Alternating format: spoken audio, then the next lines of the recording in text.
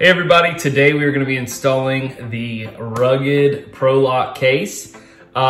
This installation will work for any of the rugged cases, so I'm going to go over a few of the things you'll need, but congratulations on making this decision. If you haven't made this decision yet, I promise you, you won't regret it. I have all of my iPads in these cases, and we haven't had a problem since, and trust me, before these cases, we had a lot of problems. As you can see, that's what we're trying to avoid there. But these iPads, they're expensive and you've got to protect them. And today I'm going to show you how to install your rugged case so that you can have peace of mind. All right guys, today you'll need just a few things. It'll come with everything you need, but I like to use some different things. But it'll come with this little tool that you can use to put the locking pins in case. Of course, you'll need your locking pins, which look like this, and any extras that you have, you'll want to keep kind of in a safe place in case you ever decide to switch them out like I do. I like to switch mine out. So what I do is I actually leave most of them in. I leave like 4 in, and then I just push this down, and then I slide the iPad out, switch out my colors.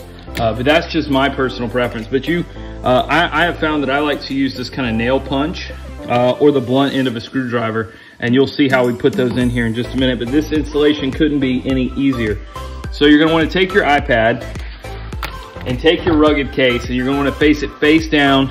In this case, I like to do mine with the handle up just because I like to orient everything in the proper direction. Of course, your case can only be installed one way, and you'll see the rugged logo here. And that will go facing up, so the side that has been engraved will go over here for now. Then you'll take your iPad, of course, and you will put it down face down.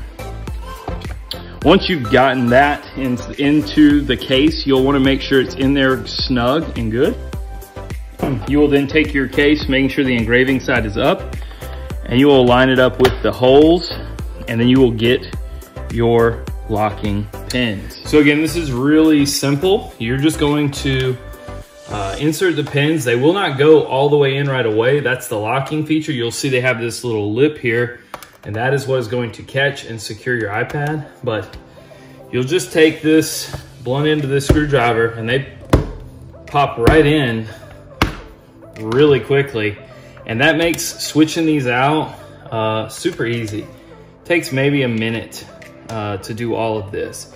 So really quick, really easy. And if you're like me and you like to have things kind of color coordinated or matching, super easy. Couldn't be any easier. Looks great. You're ready to go. If you haven't checked out the different color cases, highly recommend it. The red is a personal favorite, but this turquoise is really growing on me. So anyways, that is how you install the rugged case.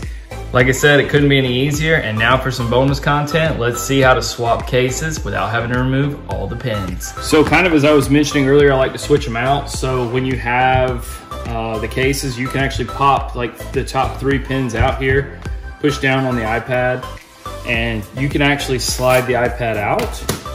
And that way you can keep your pins kind of loaded. It also cuts down on the install time. And you just slide that thing right into the case, just like this. And you're good to go. Drop your pins in and pop them down. And they're locked in. Your iPad is good to go.